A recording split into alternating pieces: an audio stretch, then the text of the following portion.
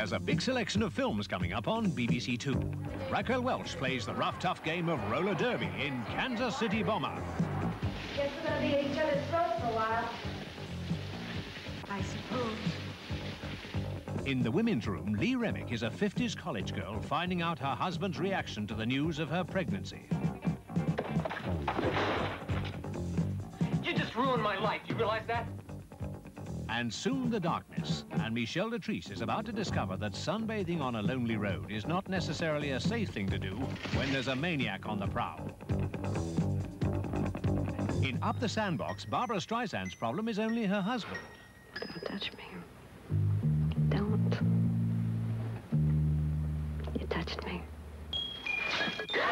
And down Mexico way, John Mills stars as a priest defying outlaw Dirk Bogarde in The Singer, Not the Song. We must all be prepared to suffer for what we believe in, including priests. Priests most of all. Action and adventure, big names, big films coming up on BBC2. And now the only conventional Hollywood biography that we're bringing you this weekend, the Benny Goodman story, which has been called the most watchable of these Hollywood epics. Do you think so? I think so. Well, I don't know. I love them all. I saw them all when they first came out, the Fabulous Dorseys, Glenn Miller story, and I saw them all about 6 or 7 times, which is a bit of a painful experience, you know, waiting for the nice jazz bits, of which there are a lot in this film.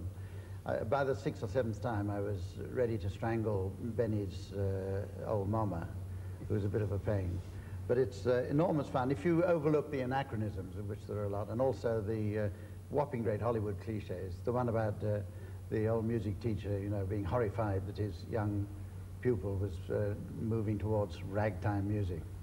And the narrative devices like picking up Lionel Hampton in the cafe. That's where right, he yes. runs. Mind you, they're good. They make, see, it's easy to be pompous about them, but they make much better movies if you put in a little bit of stuff like that.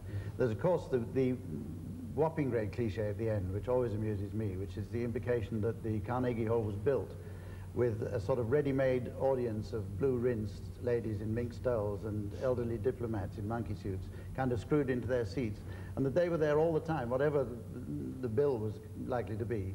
And halfway through a jazz concert, they start reluctantly tapping their feet. Lovely, lovely stuff. Well, watch out, because here it comes, the Benny Goodman story. And if you don't like it, oh, don't be that way.